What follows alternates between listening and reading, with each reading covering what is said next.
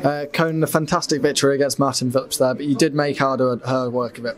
Yeah, I think I gave him too much respect, to be honest. I mean, he's a great player and he's been around a long time. And he's very, very well respected on tour. So it's hard to play against someone like that. He's very hard to play. Do you think it was maybe a case of nerves? Because obviously there's a lot of people in there, and playing a player like that, it can get to you, I think. I mean, it was nothing to do with the crowd, to be honest.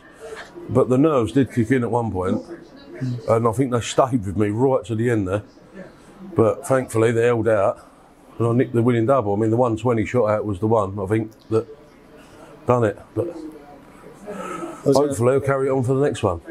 I was going to say, was there a lot of relief there when that dart hit? When the top I went for the 120, I mean, that was more relief, if anything, than the last leg. Because I was so far in front in the last leg. I had a bit of cushion there, but I mean, yeah, the relief in when I hit it finally was because I had 6 darts, I believe, to win the game, and I missed them. And then Martin took it, and then I come back, broke his throw, and then finally hit the double on my throw. So yeah, it was a massive relief. I think it was probably a roller coaster of emotions for you, because obviously you missed the dart at double 16 when you went bullseye 10 double 16, and yeah, Martin hit that 100 checkout on double 19 as well. Yeah, that hurt. Well, that did hurt. It reminded me of Jim last year when he smashed out that 161, I believe. And I'm thinking, oh no, not again. But no, I held my bottle this time and went in.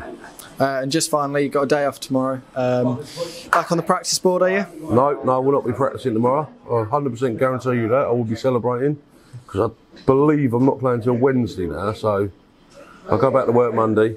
I'll have a couple of days at work. I'll probably have Tuesday off, Wednesday off, come back and play and get ready for it.